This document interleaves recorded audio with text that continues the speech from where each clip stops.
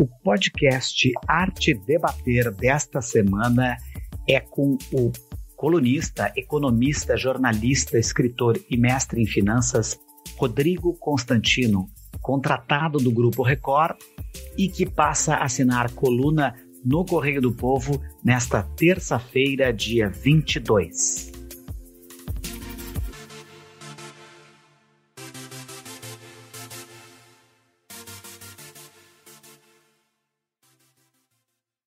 A minha primeira pergunta para ti, Rodrigo Constantino, é: como está sendo a experiência de ser contratado do Grupo Record? E qual a tua expectativa de assinar a coluna semanal no Correio do Povo, o mais tradicional jornal da região sul do país e que completa 125 anos em outubro? Vamos lá. A experiência de estar fazendo parte aí do grupo é muito positiva, me abre um espaço importante para levar a minha mensagem e me comunicar com um público que talvez não me conhecesse direito ou não acompanhasse meu trabalho anterior.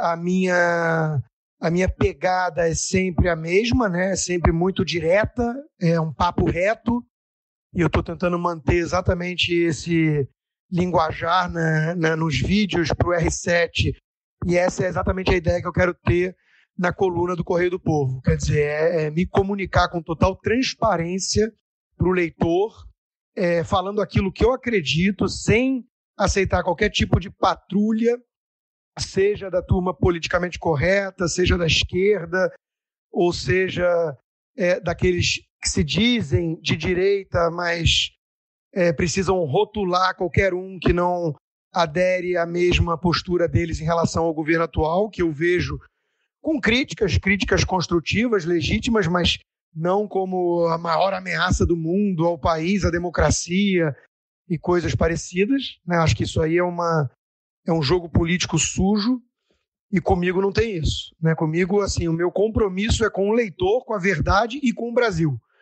Então é isso que eu quero trazer para o leitor aí do tradicional e centenário Correio do Povo. Assistindo às tuas colunas eletrônicas no R7 Record News, sentimos que não estás contente com os modelos econômicos, sociais, educacionais e políticos desde que abrimos a democracia pelo voto em 1989 neste país, neste Brasil. Tu achas que existiria um modelo ideal a ser adotado ou isto é realmente utópico? A democracia, sobre a segunda questão, né? A democracia é imperfeita e no Brasil é jovem, né? A redemocratização tem pouco mais de 30 anos e foi dominada nessa época pela esquerda, seja a mais moderada do PSDB, seja a mais radical do PT, e sempre com o PMDB fisiológico como fiel da balança para a governabilidade. Então, é um modelo, obviamente, que vai gerar muita insatisfação, mas não existem milagres e bala de prata aqui, né? É um trabalho árduo, lento, gradual, reformista, de formiguinha, cada um fazendo sua parte, para a gente poder dar mais robustez para as instituições republicanas no país. Então, eu não consigo ver alternativa, não consigo ver atalho. Eu tenho muito medo dos atalhos, das trilhas, né, que tentam pular etapas, né? Eu acho que isso é um trabalho que a gente está tendo de aprendizagem, né? E que o eleitor, o povo, está aprendendo, com erros, inclusive, e as redes sociais também trouxeram aí uma oxigenação para furar um pouco a bolha de uma mídia que, mal ou bem, estava aparentemente satisfeita com essa hegemonia progressista, esquerdista, né? Que estava achando interessante o status quo. E isso mudou. Isso não dá mais para voltar ao que era antes. Hoje nós temos como um agente importante, um instrumento de mudança relevante, que são as redes sociais.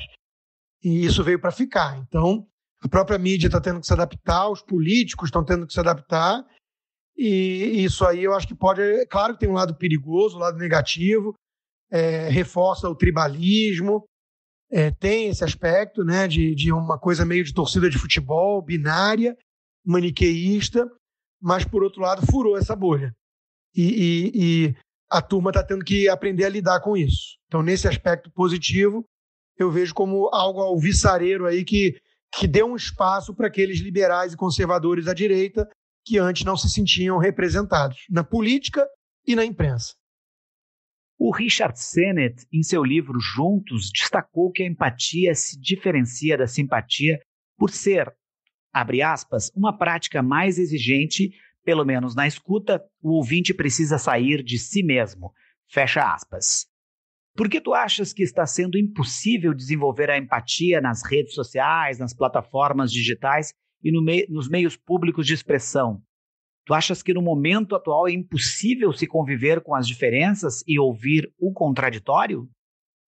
Essa terceira questão é muito importante, né? Eu não tinha visto ainda a pergunta e finalizei a resposta da segunda mencionando de leve isso, en passant, mas isso é uma grande questão que se coloca para o mundo moderno hoje, né? Eu vejo como as redes sociais como um instrumento nesse aspecto perigoso, sim, porque elas fortalecem as divisões, criam guetos, criam câmaras de eco, que aquele que busca o viés da confirmação encontra ali toda uma patota, uma tribo de similares, né, e se sente amparado, e isso dá uma força maior para o indivíduo que em condições normais poderia se sentir mais isolado, tímido e cauteloso, né? Então isso pode gerar o que os estudiosos da psicologia de massa chamam de ausência de responsabilidade individual, de agressividade,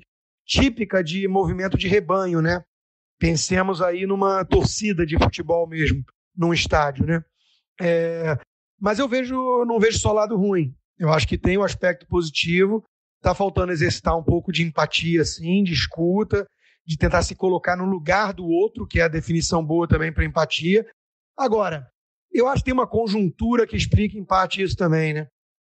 Nós vivemos aí 14 anos de petismo e houve uma destruição enorme na democracia, na economia, e muitos que se consideram imparciais, no fundo, eles têm uma preferência, uma inclinação para a esquerda, né? Então eles são muito mais simpáticos e tolerantes ao PT, a despeito de todo o estrago causado e apesar do que vimos, do que com o Bolsonaro, por exemplo. E eu acho que, em parte, esse tribalismo, essa polarização tem a ver com isso. As pessoas olham aqueles que deveriam ser isentos, imparciais, né? Não sou nem esquerda nem direita, não quero nem PT nem Lula, nem Bolsonaro, né? Nem PT nem Bolsonaro. As pessoas olham com muita desconfiança e com razão para quem adota esse discurso, porque eles sabem que no fundo o que essa turma está querendo é eliminar a recém-chegada direita, ainda que com seu aspecto mais tosco e bronco, representado aí pelo bolsonarismo, do debate político, né? Então, as pessoas sentem que não há honestidade no discurso em prol de tolerância e pluralismo. Eu dou um exemplo, a Tabata Amaral é uma deputada de esquerda, ela vem tentando manter algum diálogo, mas é de esquerda, é do PDT e tem bandeiras de esquerda. Ela foi muito atacada pela extrema esquerda e essa turma imparcial, entre aspas, o Luciano Huck, a Ilona Zabó, a Priscila Cruz da ONG Todos pela Educação, saíram em defesa da Tabata, falando que o inimigo é outro, que o gol está do outro lado e que é perigoso esse adversário porque ameaça a todos. Quem é o adversário? A direita, o Bolsonaro. Então essa turma confessa, ainda que de forma involuntária, que não é imparcial, que prefere serrar fileira ao lado da extrema esquerda para atacar o Bolsonaro. Então é isso que o povo percebe e reage. Então, enquanto tiver esse clima, não há espaço para tolerância com os imparciais, entre aspas. Este foi o podcast Arte Debater, com a apresentação de Luiz Gonzaga Lopes e técnica de Aleph Alencar.